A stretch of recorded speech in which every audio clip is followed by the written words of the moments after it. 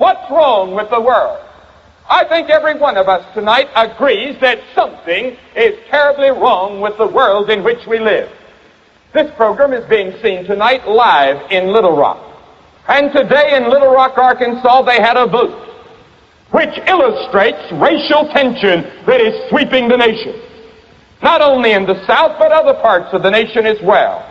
Why do we have these tensions in life? Why do we have these explosive problems in every generation? We also recognize that we may be on the verge of war in the Far East.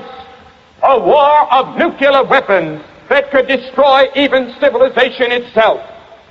What's wrong? What's happened?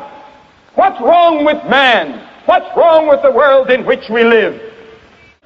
The race problem is a symptom. War is a symptom. Crime is a symptom. Sociological problems are symptoms. There is something deeper wrong. All of these things are symptoms. What is the cause? Well, the Bible says that man has a disease. And that disease is called S-I-N, sin.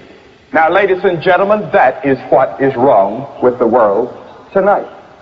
Man's nature is wrong side up. Man's nature has a disease. And this disease from within, said Jesus in our passage, produces all of these evil things that when you put them together collectively, they produce war and social tension. Jesus said these things come from inside the man. Now that is where communism and Christianity have a headlong clash. Because Karl Marx looked at the problems of the world and he said something's wrong. And Karl Marx said that the problem of the world is social. He said, you solve the social problems of the world and man will be a happy individual. And we can build a utopia on earth. We can build a heaven on earth. But Jesus said, you're wrong. He said the problem of the world is not social. The social problems are only symptoms of a deeper problem. The problem of the world is not illiteracy, the fact that millions cannot read and write. The problems of the world are not summed up in poverty. It's not because there are have-not nations and have nations. It's not social injustice, as bad as that may be, that is the heart of the problem. There's something deeper, said Jesus. He said our problems originate from within.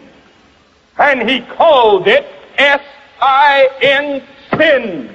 And ladies and gentlemen, the problem of the world tonight is sin.